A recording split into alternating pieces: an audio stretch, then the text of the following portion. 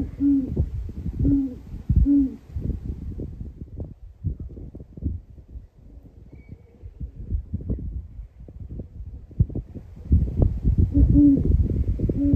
right, before I forget, it was a petrified piece of wood. It was yellow seed pods from a plant with a beautiful pink flower and a picture of an owl. And owls are not very active during the day, so to find a picture of an owl is pretty good fun. Do you ever hope that your predictions are wrong? Well, here I am wishing that my predictions were not correct. But that water has come all the way up here. In fact, as I stepped right there, I can feel it kind of mushing down. However, I do have at least the option of, as the water flows down this way, it might stop it from coming to me. But it's actually encroaching much quicker than I had anticipated.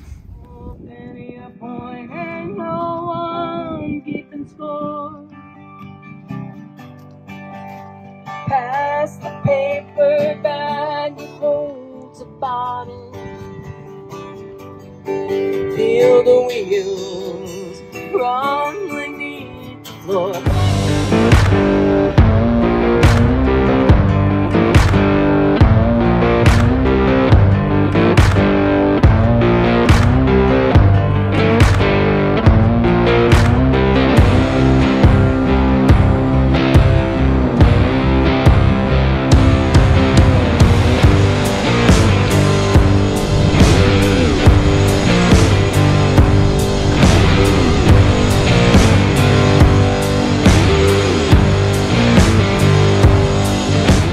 As I captured another beautiful sunset, little did I know that there were going to be some chance encounters that were going to change the last few days that I spent at Fort Sumner, New Mexico.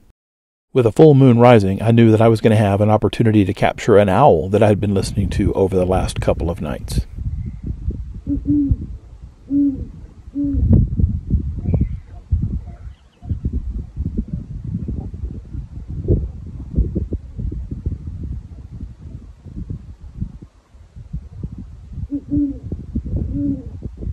Unfortunately, I was also able to capture dogs barking, but if you listen, there is a faint owl off in the distance as well.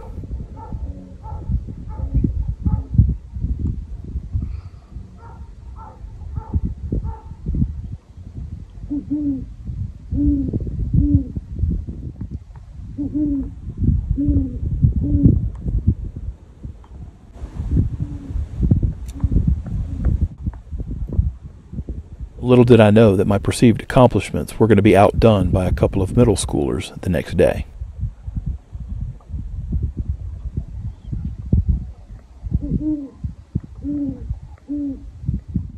Even though the full moon provides great lighting for this picture, it is a low light picture and any movement will cause blur. Unfortunately for me, just before my camera captured a perfect image of him looking directly at me, he turned his head and flew off. I just had the pleasure of meeting a group of kids from Melrose Middle School in Melrose, New Mexico, and they were on a field trip for the day, and they had a contest that they were running, and it was 3 categories. They had to find the best rock, best animal, best plant, and I had an opportunity to judge that, and I hope that they believed that I was as fair as I could be. The 3 categories again, the winner for the rock category was a couple of girls who found a perfectly preserved piece of petrified wood. The plant category was a couple of girls who found and picked up some yellow seed pollen from a plant that had a very beautiful pink flower. And the animal category was a couple of boys who got a picture of an owl.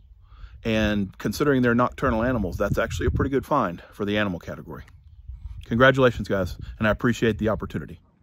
While the full moon did provide me an opportunity to see quite a few things during the night, on this particular night, it provided me an opportunity to see something that I was not really enthusiastic about. Not real sure what to think about this, because it looks like I'm going to have to move here pretty quick. I've got a lot of water coming in. This area hadn't rained, so absolutely no rain. In fact, this is the same park that the Melrose Middle School students were playing in earlier. have been several families that have come in and played. And then I remember the last family that left, it wasn't really a red flag, but it was odd. The couple was sitting on that bench right there, and their kids were playing. And they started kind of looking right, left, like what's going on? Is that, you know, something, whatever, you know? I mean, it was an alert that I noticed, and then all of a sudden the kids and everybody got up and left, and they all walked almost single file out right there. And so what my concern is as this water comes in, now I'm stepping down almost 2 or 3 feet. If it continues over and comes down here, is it going to run off down towards the lake, which is what I would expect, or is it going to fill up this entire area where I'm camping right now? So, I'm keeping an eye on it, but I have a feeling I'm not going to be sleeping here tonight. Not if that keeps up. That is odd. So I asked someone from the city if this was normal, and basically what they told me was, yes, it is in fact normal that they irrigate the fields in the area, and in some cases it floods other areas that in this case might preclude people from coming to the park. And because I'm so close to this area, I might have to move tonight. I did in fact have to move, but it wasn't until the next day, after I met a good friend of mine, Jamie, who I highlighted in 3 previous videos, respectively titled Jamie Jams for You, Jamie Jams for You Too, and Jamie Jams for You as well.